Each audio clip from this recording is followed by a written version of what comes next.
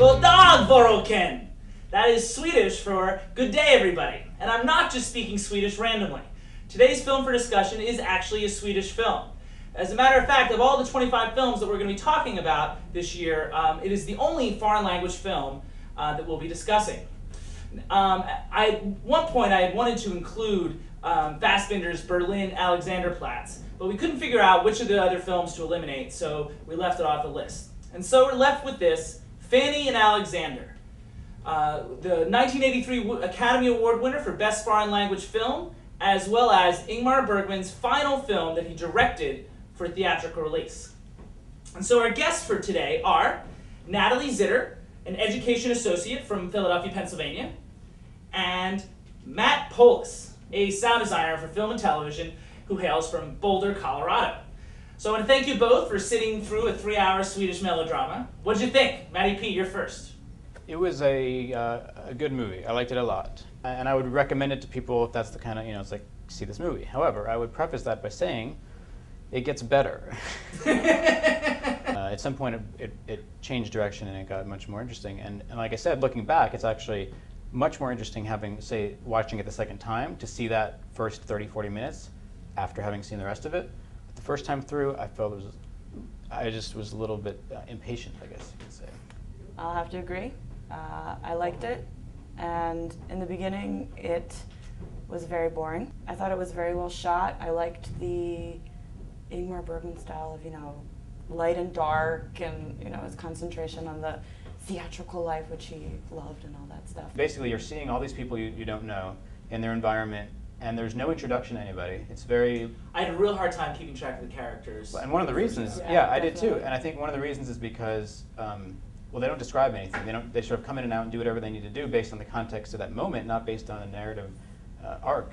But the relationships are, husband and wife, which are so unclear because the husband's usually twice the age of the wife, and adultery or whatever flings are commonplace as much as marriage. You see them with all sorts of relationships. Among the bourgeois class. Well, this movie has a definite class system dichotomy. Right. There's one of several dichotomies in the film. Right. It's not clear who's with who. So then we can't get exactly relationships from clear, landmarks that we might use.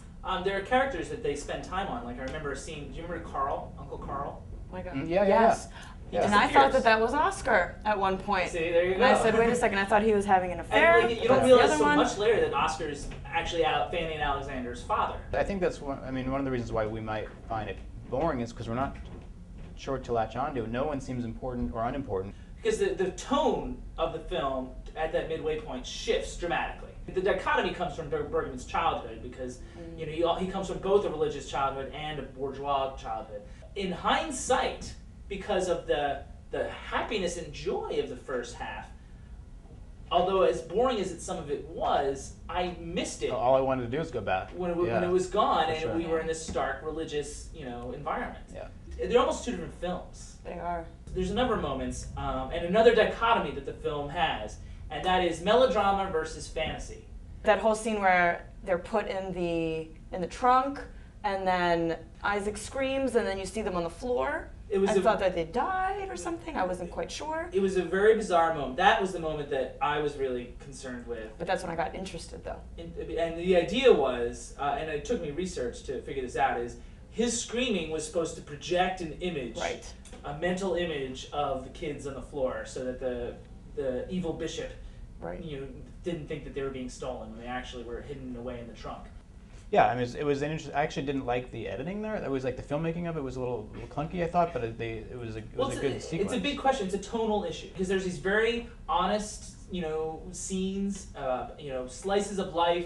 You're observing this family and their issues, and then there's these moments of fancy. And what was false about this one to me is it did not come, because a lot of them come from Alexander's imagination. That's great. This didn't seem to come from anybody's imagination. It was all part of this escape, which is supposed to be the climax of the film, or certainly the storyline. It wasn't necessary, because they were in the trunk. They could have just fooled the bishop without having this whole projecting idea. I did like the movie very, very much, and one of the main reasons is I just thought it was absolutely gorgeous. And I thought the shots were amazing and just amazingly detailed, like paintings. I thought it was an amazing period piece accomplishment in the sense that it didn't just look like it was about that period. It looked like it was almost made in that period. Obviously not literally. I mean, our cinematography now is a little more vibrant and crisp, and you know, so even just by today's standards, it was a little bit older looking. But maybe that had something to do with my current reaction to it. But I also think that I think that it had a lot to do with the style he was trying to employ. He was doing a period piece, and so therefore it was. But he did it really. It looked old and in a good way. It looked like paintings of the period, like Vermeer or something like that. Like it didn't look like Shakespeare in Love. You know, like that looks like it was made today about something else. This was Agreed. That was a really good reference. Natalie, you have thoughts? There's that scene with the mummy where it's breathing and the way that the light's shining on the mummy. It's one of those light and dark moments that exactly.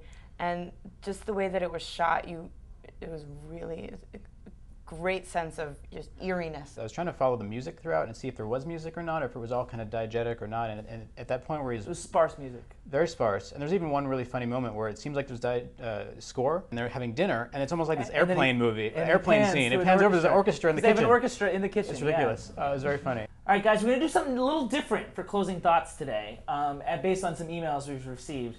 I'm going to ask you to rank the film on a scale of 1 to 10, so we can sort of have a parameter of how you feel. I give it an 8.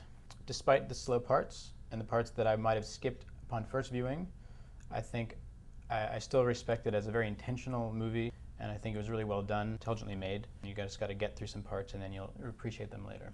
I would say 7. It was long, and you do have to get through the boring parts in the beginning, not to just echo everything that we've said. I viewed it as a window into a child's mind, if you want to make it that well, I mean, simplistic. I agree that it has elements of that, but then there's so many scenes where Alexander, it's not from his perspective, and it's totally, with the adults. So that's, again, part of the dichotomy. It's like, you think you're in this child's imagination. There's these whole other sections that he's got nothing to do with. I also give the film an 8.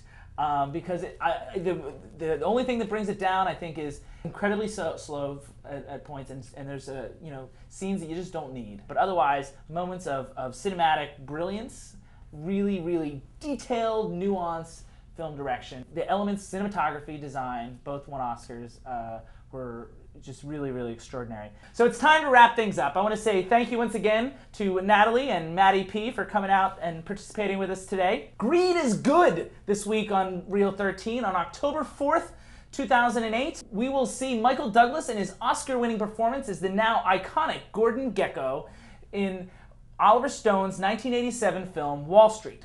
After Wall Street will be the Reel 13 short that you will have chosen on reel13.org. And the indie this week is the winner of the 2006 Independent Spirit Award for Best Film Made for Under $500,000. Appropriately enough, it's the politically themed romance, The Conventioneers, which was made during the 2004 Republican National Convention here in New York City. For more information, stills, or trailers for any of these or any of the other Reel 13 films, check out the Reel 13 Facebook fan page and become a fan. You can become more involved. As far as Film Revision is concerned, we'll be back in 2 weeks with a discussion of the very popular British comedy, Educating Rita. We'll see you then.